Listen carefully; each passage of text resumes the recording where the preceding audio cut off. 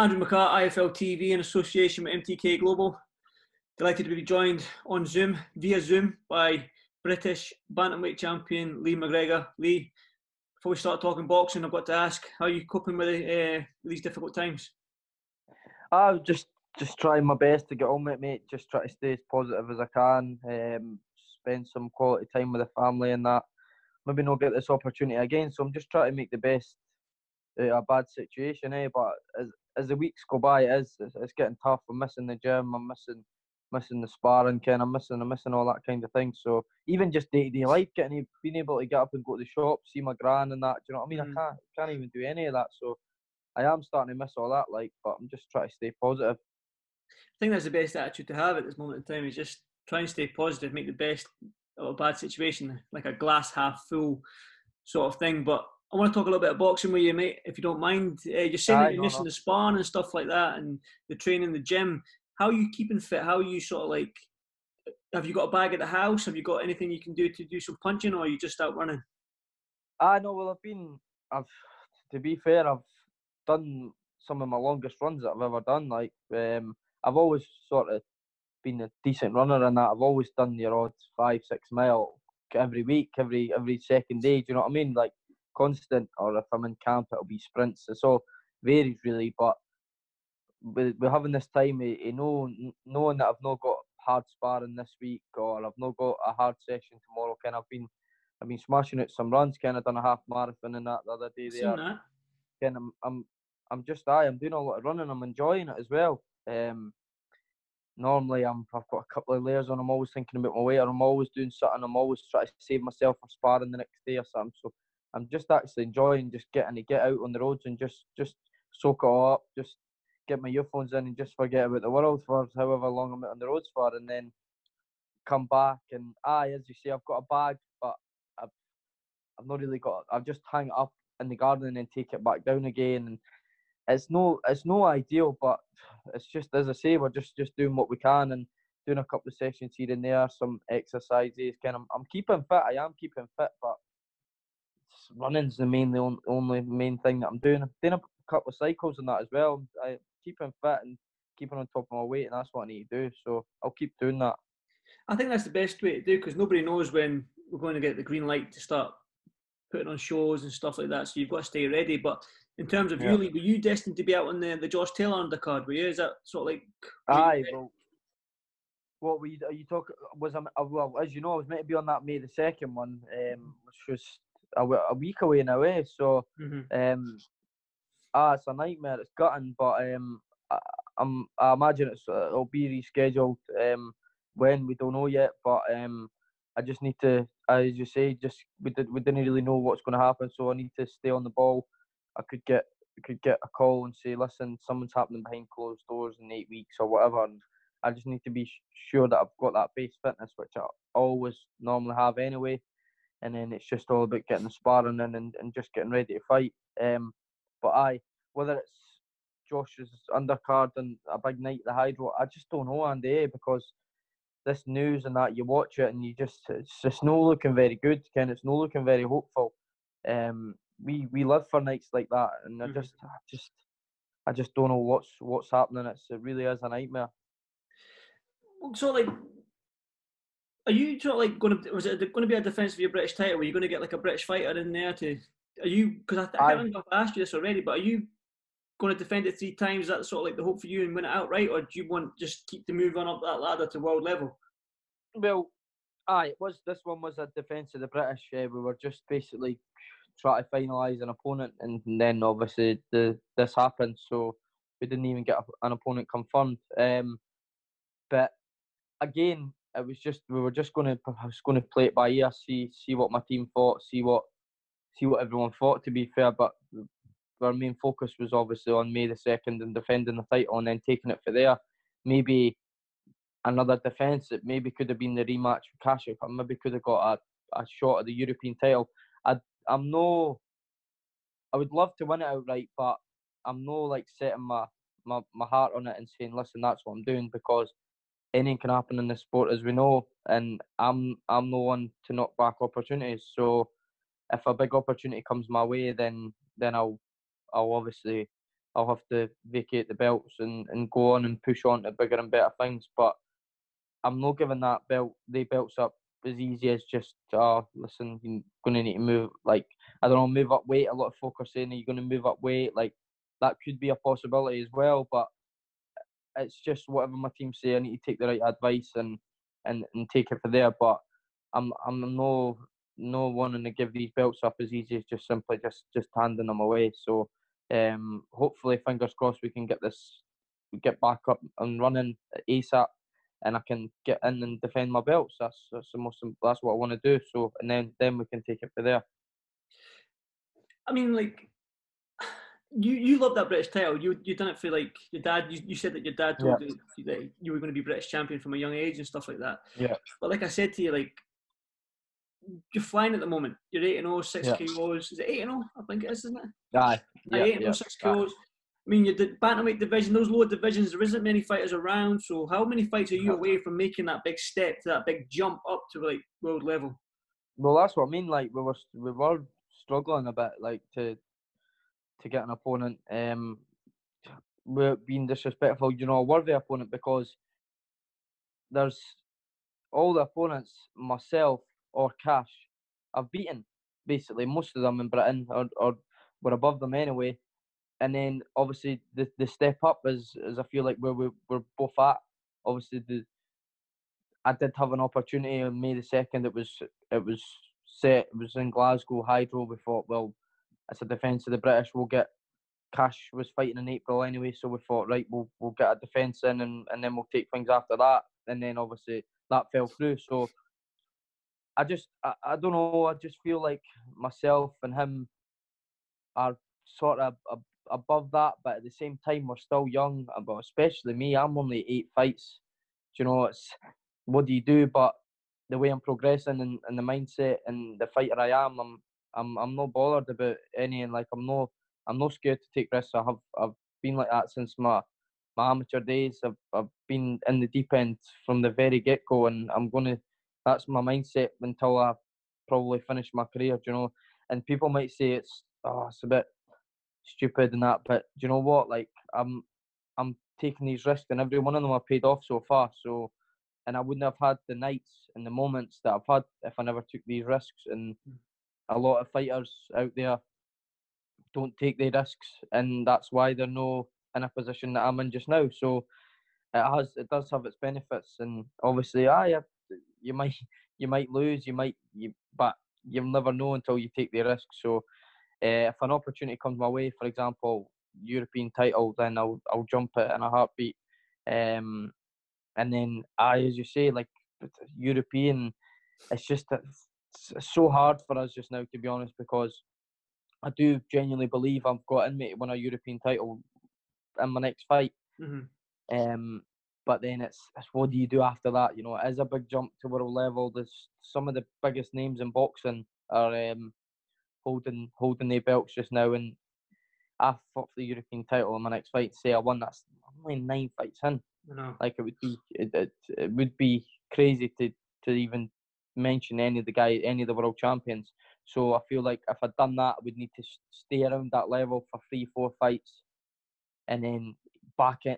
If this never happened, this is really a nightmare for me, because my plan was whole of 2020 gather up as much experience, get some good big fights in, and then 2021 we can really crack on and try and challenge for a world title. But that's obviously on hold, and then we'll just have to, as I keep saying, Andy, we'll just have to play it by ear and see what happens. But mindset is fully, I want to be a world champion sooner rather than later, but obviously with the right steps and the right advice. Very mature answer there, Lee. But you mentioned Cash there. I spoke to Cash last week. He wants the rematch. You want the rematch, but he wants the rematch for something bigger. He wants a big night at the Hydro. He wants the big payday. He wants maybe a European, maybe even a world title on the line. Do you share that sort of opinion? 100%. Aye, of course. I think we both proved that in the first fight we had. Got to make each other some money. Aye, of course. At the end of the day, like I've said this before, but we're one fight away from possibly never boxing again. Do you know what I mean? And that's a brutal sport that we're in, and we need to try and make as much money as we can. And and look after our families. And again, I've said it before, I didn't want to be one of these fighters who's still fighting 30, 35, 36-year-old, starting to get miles on the clock. Not really. I want to see my kid grow up. I wanted to have to take her on holidays. I want to remember her whole life. You know, I didn't want to go down a route where I'm just end up punch drunk and just I can't enjoy my daughter's later years and that. So I just want to get in and get out as safely and as quickly as I can, and be as successful as I can. And obviously that's become a world champion, and who knows, I've got the frame and the build to go up through the weights as well. So the future is exciting. I just need to stay grounded, keep working hard, and I'm sure opportunities will come. I kind of like, you know, I'm a selfish Scotsman. I'm a selfish jock. I'd admit that. Yeah. But I sort of like think, how good would it be if you had a world title and Cash had a world title? Two Scottish guys having a world title, fighting to unify. Man, well, look at time Castle. Imagine that. I know. Well, look at the hype that we had, and you could say we were two young, unbeaten fighters. And there was still huge hype about the fight. Everyone was still so excited for it, and some say it's one of the best fights they've seen in that. So imagine a year or two down the line, both of us more experienced, better fighters, world titles. It's a crazy thought, and really exciting. But we just need to see. As I keep saying as well, like, I am big. I don't know what can happen. Like, it's no secret. It's tough for me to make the weight. A year down the line, I don't know if I'll be how I am now, or I might stretch and have to go super bantam. But that's why we just need to see what happens. Obviously made it clear I'm well up for the rematch. So is he. So once everything gets back to normal, we can try and push for it. But obviously, as you say, you want to have something big on the line. Ideally, I would love to try and win the European title as soon as, and the day after our first fight, I stated that I would make my first defence against Cash, and then as you keep saying, unifying world titles and all that's even more exciting. So we just both of us, I feel like we're both got the same mindsets, and we're both eager and keen, and got good teams around us, good people around us, and I'm sure our paths will cross again, and we'll put on another magnificent fight. Oh, well, I'm gonna be selfish and hope it does happen. I think you two can have like a trilogy type thing, like I'm not gonna say it's gonna be a Ward Gatti type thing, but you know, fight each other again and again and again, because like I say, your styles gel well together and stuff like that. And Cash is up for it. I feel like the first fight was obviously brilliant and everyone loved it and that, but I feel like if we fight again, it'll be even better, because we both know how grueling and tough that fight was, but we also both know how we paced the fight, how much more we had left in the tank, what we could do differently. I feel like in the next fight, I'll change a lot more than what Cash will, and it's just got the writings at another huge, big fight. And make no mistake, people try and say that I'll try and avoid or whatever. Nah, I have no chance. I'm ready. I fight anyone, and there's no proof that what's coming out my mouth is bullshit, because it's not. Because I've proved it time and time again, and I'll keep proving it. So, but I just want to get back in the ring and punch anybody now, to be honest. Me? I think you've got quite a good champions in your division at the bantamweight. INOUE and Ray and CASIMERO and INOUE meant to fight and stuff like that. I mean, when you look at your division, the bantamweight division, how excited are you to get to that world level, to fight these big names and stuff like that? I am really excited, and obviously I've just before the Cash fight, I was out sparring in Marbella with Nordino Bali, who's another world champion at my weight, and that sparring gave me the insight to say to myself, like, you're not far away at all. Do you know what I mean? Like, obviously it's sparring. You need to remember that. But I went over there and it opened my eyes a bit, and I was like, you know what? Like I'm really competing with these guys, and it proved like I wasn't just getting ahead of myself, and I feel like people maybe get a bit carried away, and some brutal truth is some boxers are deluded, and they can think things, and it's the total opposite. But I'm glad, and I know fine well that that's not the case for me, because I'd had brilliant feedback for him and his team. Again, just literally just before this lockdown, they had been in touch, and they wanted me back over for another camp, because his fight that he was defending his title against Nonito Donaire, like fighters I've watched growing up and idolised, and now I'm basically being a part of the build up to their fights, and that it's crazy how quickly things can happen, and I've proved that things can happen real quick if you stick in, you dig in, and you believe in yourself and you work hard. So you say the names, obviously. I just feel like bantamweight really is one of the toughest weights. Like that Casimero and INOUE fight was just mouth-watering fight. Even I'm saying to myself, like, you want to try and stay at bantamweight, and you possibly get a world title fight, and you're big for the weight. Like, try and hold out, and you'll have that advantage in the ring. But at the same time, you need to realise that super bantamweight isn't that big a jump. I would fill out even more into that weight, and I don't think there's much difference at all in class with the bantamweight world champions and the super bantamweight. I feel like if they were all to fight each other, you couldn't pick winners. Mm-hmm. So there's no point me trying to hold out and keep grinding myself down and taking maybe that last 10-20% out of myself, making the weight, and no being fully 100% to try and have that advantage of size and strength and that, when I would be maybe bigger, harder puncher and all that super bantamweight, and it's still the same. Do you know what I'm trying to say? Like it's no much of a difference as in the level of opponent I'm going to have. The unified world champion at super bantamweight is that Akhmadaliev, the Uzbek boy. He's 2017 just in Hamburg there at the World Championships and the amateurs. I was there at the same weight as him, so I could have easily drew him and fought him. Mm-hmm. He lost in the first fight to the Kazakh who won the Worlds, and then I lost to the American who the Kazakh beat in the final of the Worlds. And all the two fights between us was nip and tuck. We could have easily got decisions. So, and I could have fought him. Obviously, pros and amateurs are completely different, but I'm just trying to say, like, I'm not far away for these guys. Definitely not.